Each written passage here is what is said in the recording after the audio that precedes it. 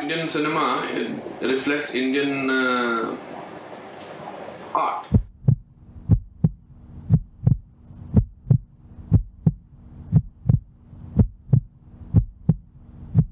We like to be moved by movies. You know, I like to sit and cry, and sit and laugh, and sit and celebrate. I love it. The biggest weakness in Indian film studies is knowing about audiences, knowing about the film-going public.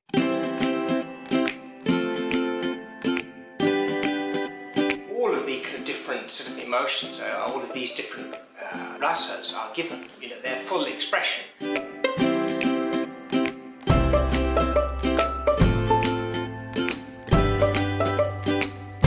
What is wrong with being unrealistic?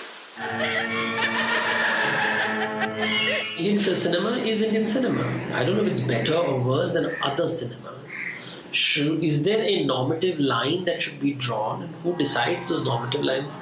Because lines are drawn by audiences and markets. A lot of the time, even if you've forgotten a film, the songs stay with you. And the songs are not just about the music, they're about the words.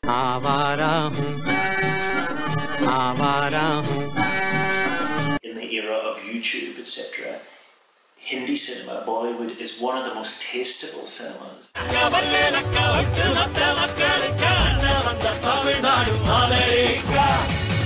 If there wasn't an Indian way of filmmaking, then there wouldn't be India.